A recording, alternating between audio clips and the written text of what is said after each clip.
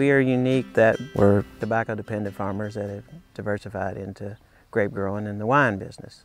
We converted these buildings that we already had into the winery facility, and then our tobacco barn is where we called it the party barn, where we have our concerts. The little tasting room was a buggy shed.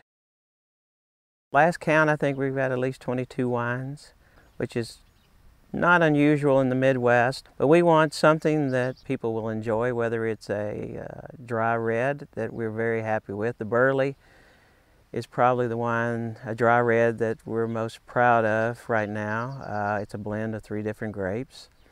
And then we have an Estate Vidal, which is a semi-sweet that is excellent.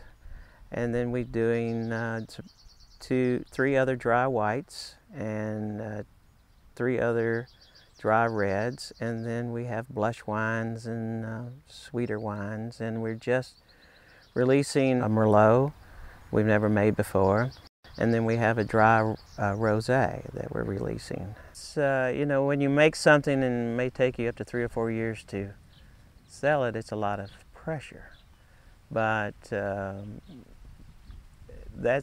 enjoy that. We meet a lot of really nice people.